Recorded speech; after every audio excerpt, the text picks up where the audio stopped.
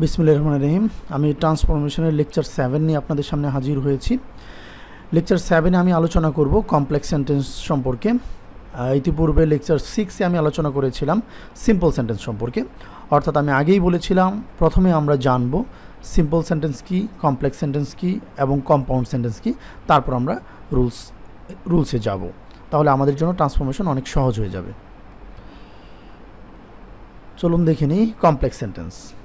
Complex sentence. What is a complex sentence? A complex sentence is a sentence that contains at least one main clause and one subordinate clause. অর্থাৎ complex sentence হচ্ছে এমন একটা sentence যেখানে একটা main clause থাকবে, একটা main অংশ থাকবে, তার অধীনস্থ আরেকটা অংশ থাকবে। অর্থাৎ একটা মেইন অংশ, তার উপর নির্ভরশীল আরেকটা অংশ থাকবে। আমরা যদি অন্যভাবে বলি তাহলে কমপ্লেক্স সেন্টেন্সে আমরা দুইটা সাবজেক্ট পাবো, দুইটা ফাইনাইট ভার্ব পাবো। অর্থাৎ একটা ফাইনাইট ভার্ব পাবো আমরা মেইন ক্লজে, একটা ফাইনাইট ভার্ব পাবো আমরা সাবঅর্ডিনেট ক্লজে, আর মাঝখানে যুক্ত থাকবে সাবঅর্ডিনেট কনজাংশন। সাবঅর্ডিনেট কনজাংশন কোনগুলো চলুন দেখে নেই। So that, so dot dot that, দো although, because, as, since, one, relative pronoun, who, which, what, that, hose, etcetera, unless, if, before, after, till, until, এগুলো। অর্থাৎ main clause plus subordinate conjunction যেগুলো বললাম plus dependent clause equal to complex sentence. Examples with explanation. He works hard so that he can prosper in life. আমরা যদি এই সেন্টেন্সটা বিশ্লেষণ করি তাহলে দেখব এখানে সাবজেক্ট আছে দুইটা, হি, finite verb works, can prosper, subordinate clause so that, main clause he works hard, dependent clause he can prosper in life. So এটা হচ্ছে কমপ্লেক্স সেন্টেন্স। যেহেতু আমরা দুইটা সাবজেক্ট পেয়েছি, দুটা ফাইনাইট ভার্ব পেয়েছি, মাঝখানে আছে so that অর্থাৎ সাবঅর্ডিনেট কনজাংশন। তাহলে এটাকে যদি আমরা সিম্পল করতে চাই, সিম্পল সেন্টেন্সের বৈশিষ্ট্য অনুযায়ী আমাদের একটা ফাইনাইট ভার্ব ঠিক রাখতে হবে, আরেকটা ফাইনাইট ভার্বকে আমরা ভ্যানিশ করে ফেলবো, একটা সাবজেক্ট আমরা ঠিক রাখবো। যেমন he works hard so that he can prosper in life, এইটুকুর পরিবর্তে আমরা লিখব টু প্রসপার ইন লাইফ। এটাকে যদি কম্পাউন্ড করি তাহলে হবে he works hard and so he can prosper in life. আমরা এটা কিভাবে আমরা চেঞ্জ করলাম আমরা পরবর্তীতে জানতে পারবো। Examples with explanation. আমরা এই সেন্টেন্সটাকে প্রুফ করি, দেখি এটা কমপ্লেক্স কিনা। As he was ill he could not go to college. আমরা যদি সাবজেক্ট চিন্তা করি তাহলে দুইটা সাবজেক্ট, হি ফাইনাইট ভার্ব, ওয়াজ একটা ফাইনাইট ভার্ব, আর এটা হচ্ছে could not go. Subordinate conjunction as, যেহেতু এটা অধীনস্থ ক্লজের সামনে বসেছে, main clause he could not go to college, dependent clause as he ওয়াজ ইল। তাহলে এটাকে যদি আমরা সিম্পল করতে চাই আমাদের সাবঅর্ডিনেট অংশটুকুকে ভ্যানিশ করে দিতে হবে। অর্থাৎ যেহেতু একটা সাবজেক্ট একটা ফাইনাইট ভার্ব অলরেডি এখানে আছে, আমাদের এই সাবজেক্ট এবং ফাইনাইট ভার্বটাকে ভ্যানিশ করে দিতে হবে। ইনস্পাইট অফ বিং ইল, আমরা জানি ওয়াজ ওয়ের সাথে আইএনজি যোগ করলে বিং হয়ে যায়, এখানে আমরা চেঞ্জ করব না। আমি আগেই বলেছি আমরা সিম্পল, কমপ্লেক্স বা কম্পাউন্ড যাই করি না কেন আমাদের ফাইনাইট অংশ কখনোই চেঞ্জ হবে না। সেটা সিম্পল সেন্টেন্সেও থাকবে, কমপ্লেক্সেও থাকবে, কম্পাউন্ডেও থাকবে। এটাকে যদি কম্পাউন্ড করি হি ওয়াজ ill and could not go to college, হি আমরা দিতেও পারি, না দিলেও সমস্যা নেই। হোয়াট কি points we need to know, আমাদের কি পয়েন্ট জানা থাকতে হবে আমরা কমপ্লেক্স সেন্টেন্সকে যখন সিম্পল করব। যখন কোনো কমপ্লেক্স সেন্টেন্সকে আমরা সিম্পল করব আমাদের যেটা সবচেয়ে বেশি জানা দরকার কমপ্লেক্স সেন্টেন্স কী, সিম্পল সেন্টেন্স কী, বৈশিষ্ট্যগুলো কী কী। কমপ্লেক্স থেকে সিম্পল করতে হলে আমাদের প্রথমেই যেটা করতে হবে আমাদের কমপ্লেক্স সেন্টেন্সের সাবঅর্ডিনেট কনজাংশন যেমন দো, অলদো, বিকজ, অ্যাজ, সিন্স এগুলোকে বাদ দিয়ে দিতে হবে সিম্পল করার সময়। দুইটা ফাইনাইট ভার্ব থাকবে, সাবঅর্ডিনেট ক্লজের যে ফাইনাইট ভার্বটা আছে সেটাকে আমরা ভ্যানিশ করে দেব।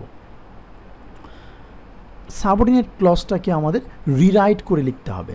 তাহলে এখানে একটা সেন্টেন্স পেলাম আমরা, when he went to market he bot a gift. এইটুকু হচ্ছে সাবঅর্ডিনেট কনজাংশন, সাবঅর্ডিনেট ক্লজ, এটা হচ্ছে প্রিন্সিপাল ক্লজ। তাহলে আমাদের এটাকে সিম্পল করতে হলে সাবঅর্ডিনেট ক্লজটাকে ভ্যানিশ করতে হবে। এখানে ফাইনাইট ভার্ব আছে, এটাকে ভ্যানিশ করতে হবে। এখানে সাবজেক্ট আছে, এটাকে ভ্যানিশ করতে হবে। সাবঅর্ডিনেট কনজাংশন ভ্যানিশ করতে হবে। চলুন তাহলে দেখে নিই। তাহলে এখানে সবটুকুকে ভ্যানিশ করে আমরা এখানে ওয়েন্ট আছে, ওয়েন্টটাকে আমরা কি লিখতে পারি? Going to market.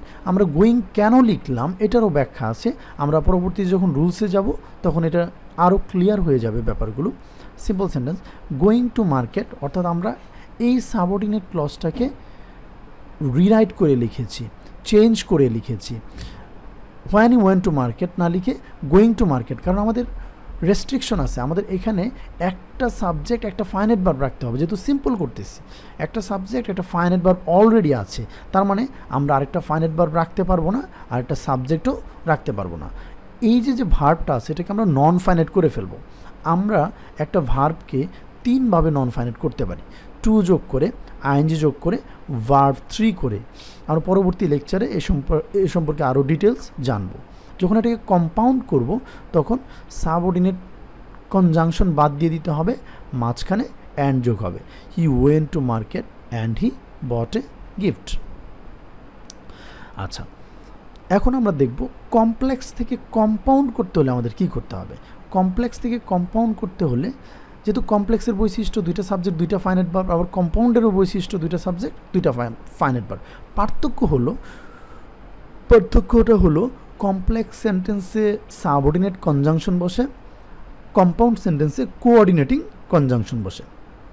এখন সাবঅর্ডিনেট কনজাংশন কি, কোঅর্ডিনেটিং কনজাংশন কি আমরা জানবো।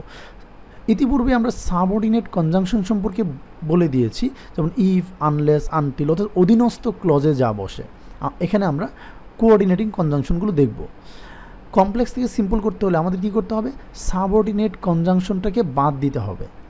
বাদ দিয়ে সেখানে আমরা কোঅর্ডিনেটিং কনজাংশনগুলো বসাবো। কোঅর্ডিনেটিং কনজাংশনগুলোকে আমরা সংক্ষেপে বলতে পারি ফ্যান বয়েজ। ফ্যান বয়েজ অর্থাৎ ফর, অ্যান্ড, নর, বাট, অর, ইয়েট, সো। অর্থাৎ কম্পাউন্ড সেন্টেন্সে কনজাংশন বসে ফ্যান বয়েজ, ফর, অ্যান্ড, নর, বাট, অর, ইয়েট, সো। আবার কি করতে হবে? Exclude subject in case of second person.